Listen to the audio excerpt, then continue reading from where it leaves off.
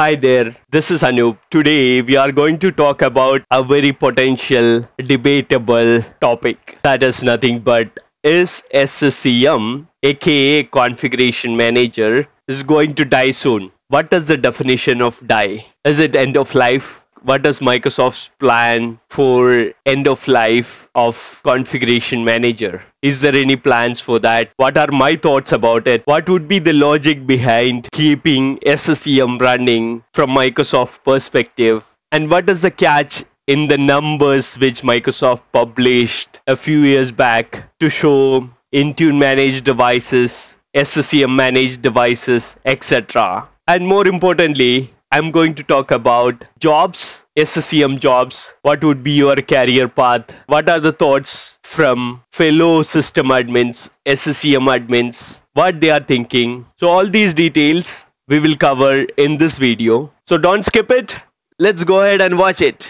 Let's discuss about SCCM topic today. Whether SCCM is going to die or when is it going to reach end of life? Why SCCM is concentrating only on Windows device management? If you are an SCCM admin, what would be your future job opportunities? We'll discuss all these topics in this video. Let's go to the next slide. This is the main question I always get. Is SCCM already dead? No, absolutely not. SCCM is fully supported by Microsoft. Now it is part of Microsoft Intune product umbrella, and the official name is Microsoft Configuration Manager. And recently, product team announced that there's a change in the release cadence of SCCM. Earlier, we used to have 3 releases per year. Now we will only have 2 releases per year, and that would be in March and September. So this would be the next release, and this would be the baseline version 2403. All the March releases will be baseline version, and 18 months support lifespan is there. That is not changed. So SCCM is not dead at all. It is used by many organizations now. Many clients are managed by SCCM. We'll see more details in the next slide. Before going into next slide, as per the latest information from the Microsoft product team, they wanted to concentrate on the quality of SCCM releases, and they wanted to align with Windows release cadence. These are the 2 reasons they have provided to change the release cadence of SCCM. SCCM is purely a Windows management solution now, Windows device management solution, because slowly SCCM removed support for Linux, Mac devices, etc. So that's why I mentioned SCCM is a Windows device management solution, on-prem Windows device management solution. Now let's go to the next slide. Yeah, that's true. Numbers never lie, but we can play with numbers sometimes. Sometimes there could be some catches. So what is the catch over here? Over here, if you look at the numbers, you can see 2019, only 5% of the devices were managed by Intune, and 95% of the devices were managed by SCCM. In 2020, it's changed to 19% to 81%. In 2021, it is 35 to 65, and in 2022 it is 50-50. What does this mean exactly? Does this mean 50% of the devices are managed by standalone Intune, or 50% of these devices are co-managed or cloud attached? That is why it is falling under Intune. I think that is the catch. Microsoft, these are the numbers published by Microsoft a few years back, but they have not released any numbers stating, okay, this is standalone Intune managed devices. But they have confirmed that co-managed cloud attached devices are also considered as Intune managed devices. And that is true. For co-managed devices, it is true. Co-managed devices are managed by both SCCM and Intune. In my opinion, I think the standalone Intune managed devices are less than 50% for sure. So that means most of the devices are still managed by SCCM. Let's go to the next slide.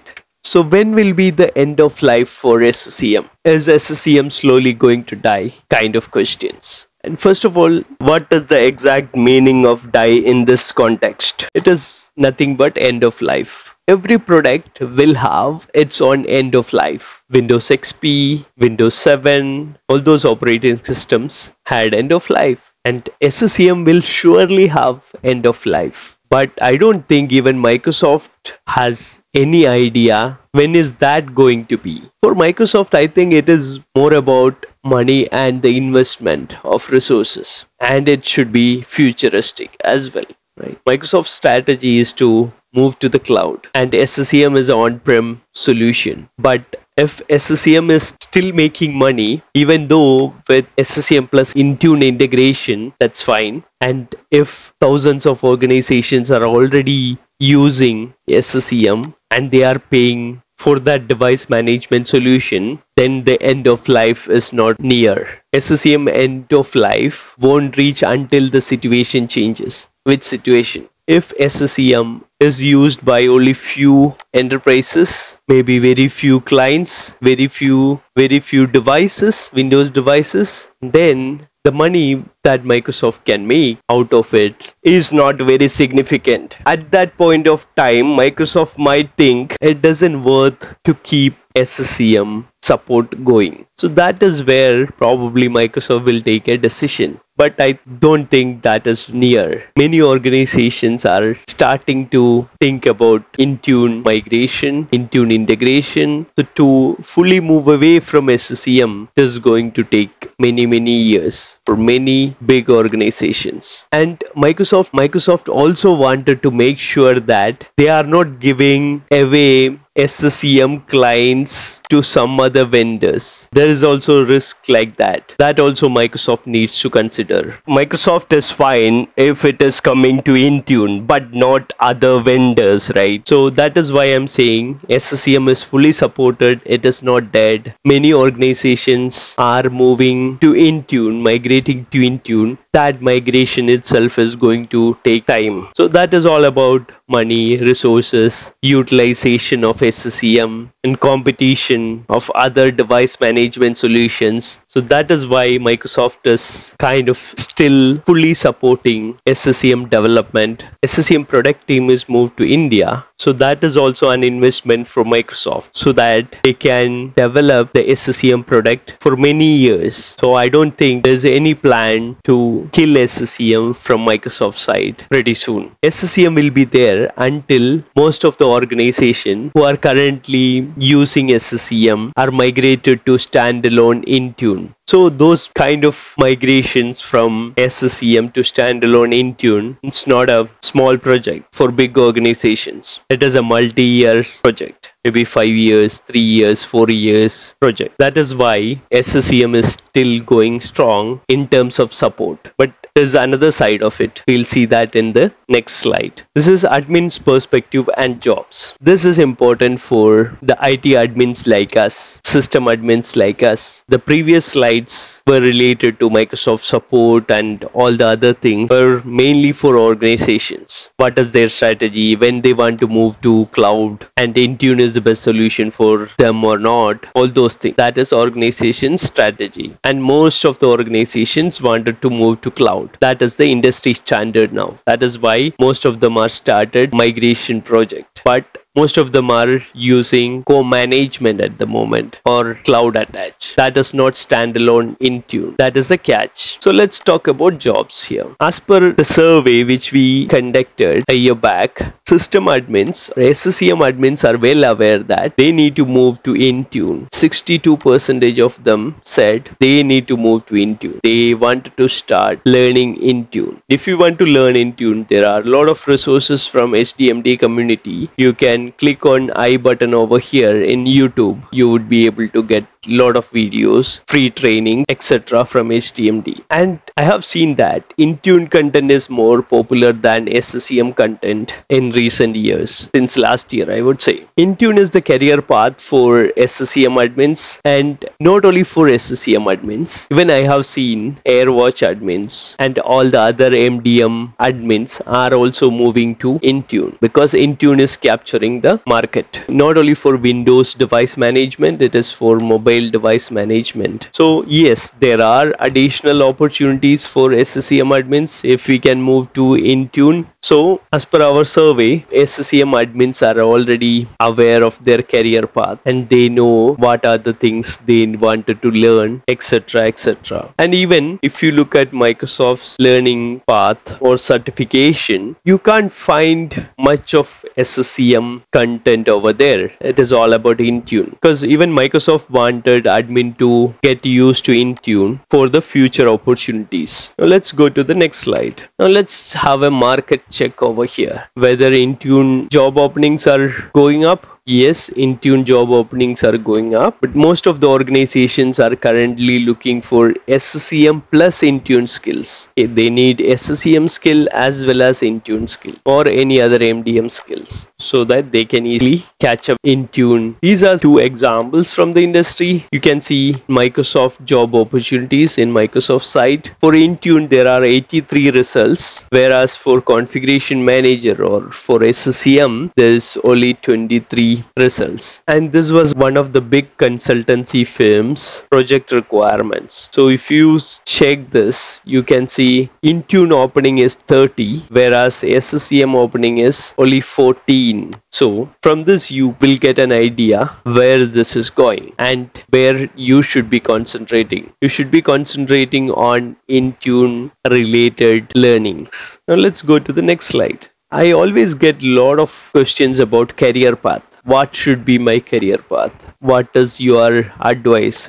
on the career path? When I started working, at that time there was a trend like, oh, I want to become a people manager after 10 or 11 years or 15 years. Otherwise, there won't be any growth. But nowadays, this has changed. I can see a lot of well experienced technical engineers with 20 years of experience, 25 years of experience, and they are still happy with their job and technical work they are doing. So it's your personal choice what you want to become. Do you want to become a technical architect, technical support person, or do you want to become a project manager or product manager? It is up to your interest. If you are not interested in project management, if you are interested in technical work, then stick with technical and learn new things, advance in that. If you want to become a project manager, continue in that path. And same for product management. Now, in all these roles, technical involvement is must. Even in project management, project manager should understand technically how the things work from a very high level perspective. Normally, the new product managers should understand how the product works. The product managers should be able to do all the technical demos, technical presentations, and they must be able to provide the detailed explanation of their products. I must warn you that I'm not a career coach or expert in this matter. So this is just sharing of the knowledge that I have with several years of working in the IT industry. Now that you have seen the video and you got all the details about SCCM, end of life, is it going to be a slow death, and how the journey from SCCM to Intune for organizations and for SCCM admins, how that is going to work, and what you can do as a system admin or SCCM admin to choose your career path. What are the goals in your professional career? So you might have got a fair bit of idea about all these things in this video. Hope this was helpful. Thank you all for watching. See you around.